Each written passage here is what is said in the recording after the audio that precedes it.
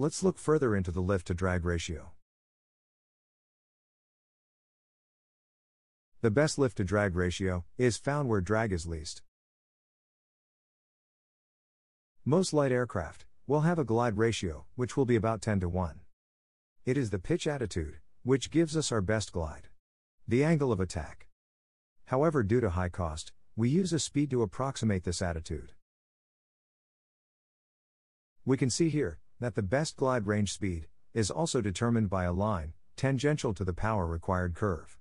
A tangent is a straight line that touches a curved surface at a point, but does not cross it at that point. You can see the line is touching the underside of the power required curve on the lower graph. At that point where it touches, is the lift-to-drag maximum.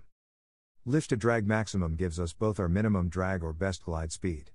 And it also gives us the maximum range speed.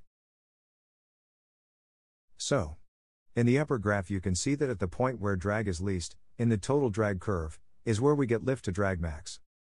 That gives us minimum drag and maximum lift. In the lower graph, it is the same speed, but it is found by running a tangential line on the power required curve. Both the speeds are the same. Because it is the speed where lift is greatest in relation to the amount of drag, it will give you the furthest distance when gliding, and it will give you the best speed for minimum drag. That speed is used to get the maximum range out of the airplane. Because it will take you the longest distance on the fuel available.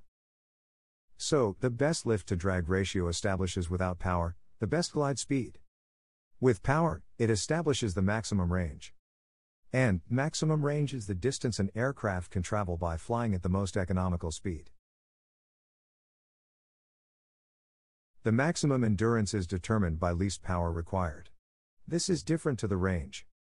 Maximum endurance is the maximum time an aircraft can travel, or to say it another way, the maximum time it can stay in the air, by traveling at the most economical lift-to-drag ratio. So, maximum range travels the furthest distance.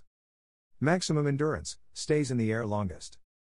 You can see on the lower graph that to stay in the air the longest time will require less power and therefore less fuel being consumed. Hence, it can stay in the air for longer.